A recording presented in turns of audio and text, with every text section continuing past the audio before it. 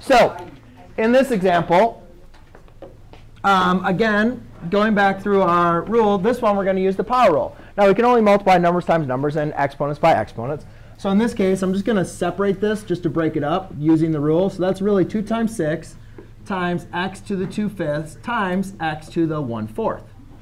Does everybody agree with how I rewrote this? We're basically multiplying exponent times exponent, but I can only multiply numbers by numbers and exponents by exponents, right? And they have the same base, so I can multiply them.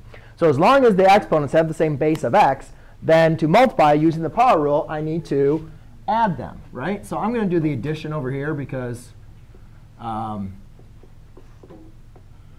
we get 12 times x to the 2/5 plus 1/4. That is using the power rule of exponents. Seriously, all out of mine.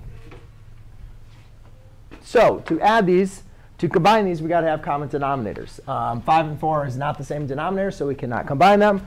So therefore, I need to determine the least common denominator, which in this case would be 20.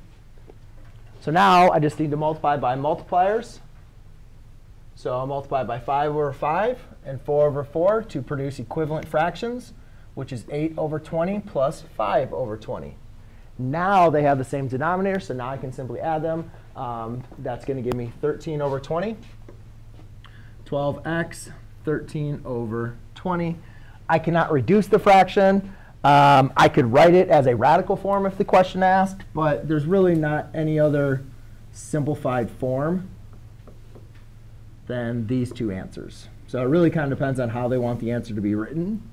But either one of those, is technically would be simplified. Usually we like to write them away from fractions, just like we don't like writing negative exponent powers.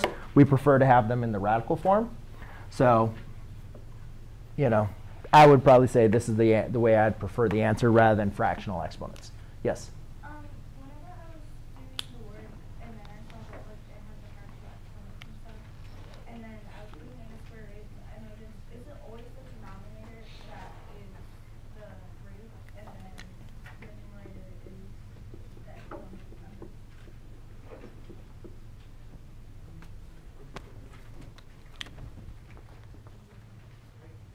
All right.